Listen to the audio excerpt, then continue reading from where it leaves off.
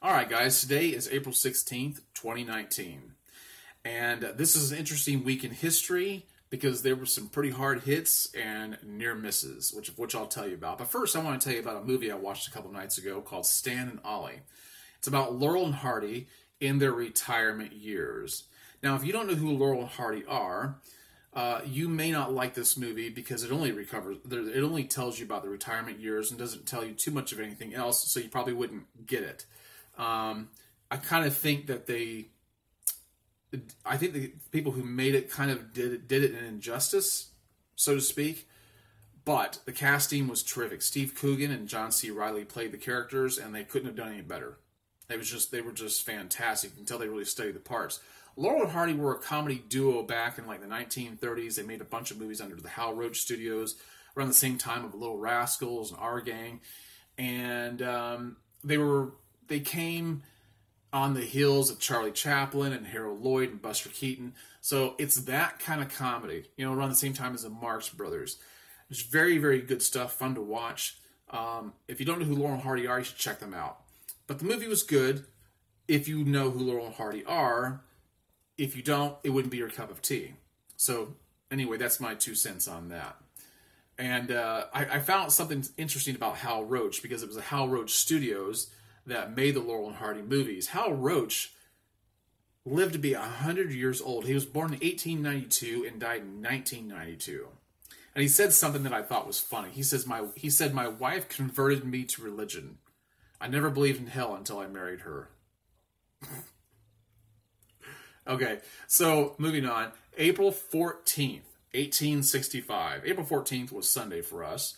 But on April 14th, 1865, President Lincoln was assassinated by John Wilkes Booth at Ford's Theater. Most people know this.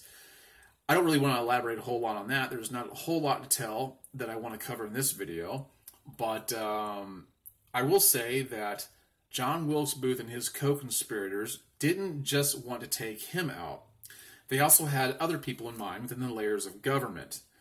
For instance, on the same night they tried to kill William Seward, Secretary of State, and Andrew Johnson, the Vice President.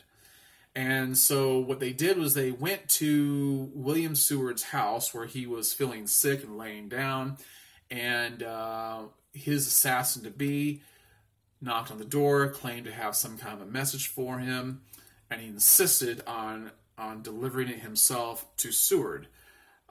So he had to kind of bum rush his way up to him and assaulted some people on the way up, tried to kill about 5 people in the house that night.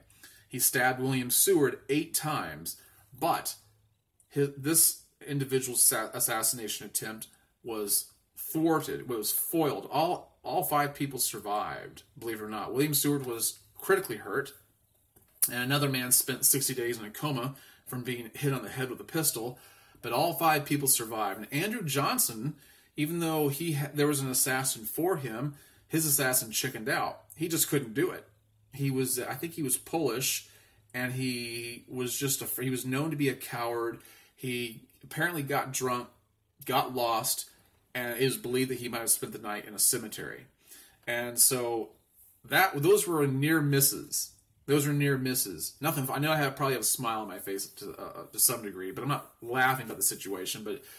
But I mean, man, that's why Andrew Johnson became the 17th president of the United States. Lincoln was killed, and so he took over that role. But having said that, the co-conspirators of John Wilkes Booth fled to Mary Surratt's house. They were found out, and Mary Surratt was arrested, and eventually she was the first woman to be executed under federal law. She was hanged.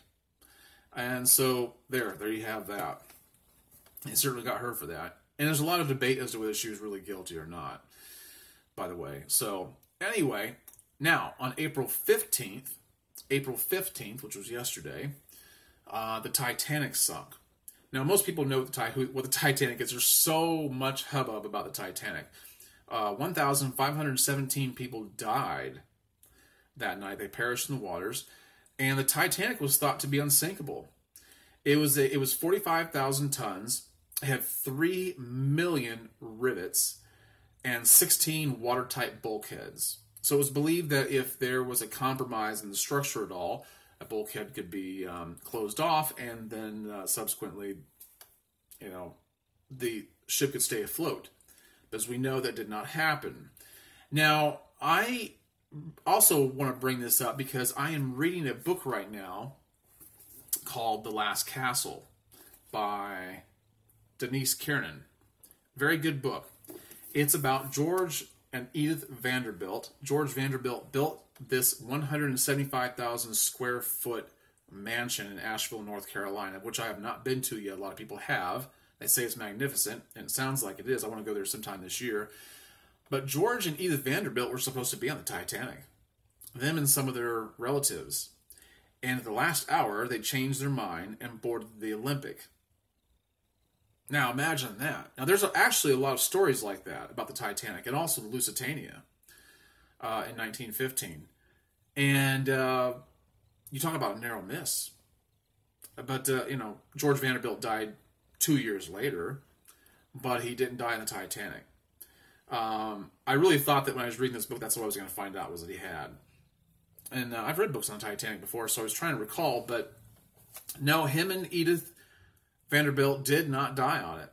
And interesting, very narrow miss. And so there you have it. In 1914, and this really has nothing to do with this week, but it's just an interesting story. In Tannenberg, East Prussia, a historic battle was fought in which General von Hindenburg led his men to victory over the Russians. And in 1927, they were going to celebrate and pay homage to their military chief, President von Hindenburg, by unveiling a war statue, a memorial to all the fallen soldiers who died at the Battle of Tannenberg. And so this was a pretty big deal. There was 100,000 people that showed up for this. There were 6 miles of soldiers lined up to pay honor to their military chief. And they were dressed in, there was a lot of them that were dressed in gold-braided tunics and plumed helmets to kind of represent the imperial days. And at the time, Hindenburg was about 80 years old. And so while he was there, he was known, Hindenburg, let me say this, Hindenburg was known for being very calm, cool, collected, but also very genial. He had an awesome mustache too, by the way. You might want to Google some of his pictures. But one of his friends next to him said, what do you do when you get excited? Because apparently he didn't appear to ever get excited. And Hindenburg told him, he says, I whistle. And his friend says, but I've never seen you whistle. And Hindenburg said, I never have. And this is a guy who knew how to keep his cool, who knew how to stay calm under pressure, and always knew how to have the bearing of a leader. And I thought I don't know if there's anything necessary to learn from that. I've talked before about the importance of keeping a cool head and staying calm and graceful under pressure. But I just thought it was a kind of a neat story. I thought I'd share it with you. So there you have it. President von Hindenburg never got excited. Now, having said that, though, I kind of came across a couple of other things I wanted to share with you. When Calvin Coolidge was president, he said something that was very interesting before his administration was up. And I wanted to run it by you guys and see what you thought. And here's what he said.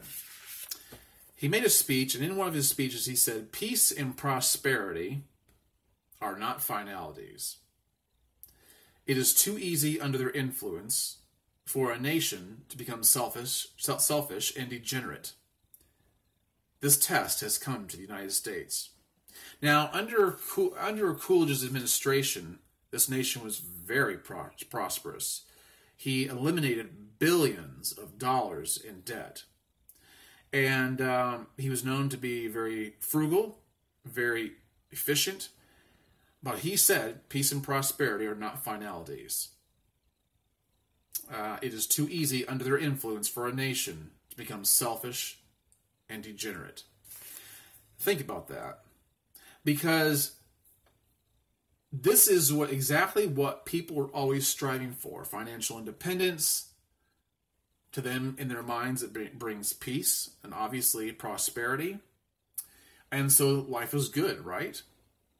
But keep in mind that once pressure is mitigated or eliminated altogether, people don't necessarily shine. In a lot of cases, it has a corrosive effect. I've said it before. The shining man's time is during his greatest adversities. I'm not the one who came up with that. A poet did. But a man's shining time is during his greatest adversities because pressure is applied. And that's when you get to find out what he's really made of. And it's what shapes a man. And what helps him become his very best. In some cases, people don't shine. But they certainly don't do it when everything is going their way and there is no friction. There is no tension. So the next time you're being tested, life isn't going your way, there's a lot of friction, and you wonder why you're not getting a fair shake. Just remember, you're just getting polished. Well, that's all I have to say about that one.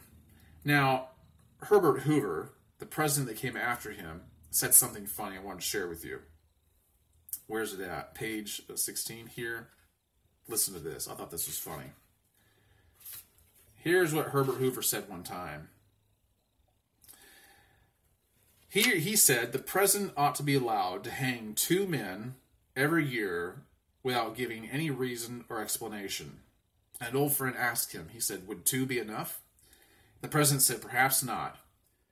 But I could get word to 20 or 30 that they were being considered for the honor. Obviously, he's joking, but that's funny. That's funny. Can you imagine a president saying that nowadays? The closest one that would come to that is Donald Trump. That's why I like him. And that's funny. Nothing really deep here. Nothing really to learn from all this. But it's just good stuff. I hope you guys like this. I hope you found some of the information informative and fun to listen to. If you like this video, hit the thumbs up. And feel free to share it. If you haven't subscribed, please do so. All right. Have a great day. Catch you later. Bye-bye.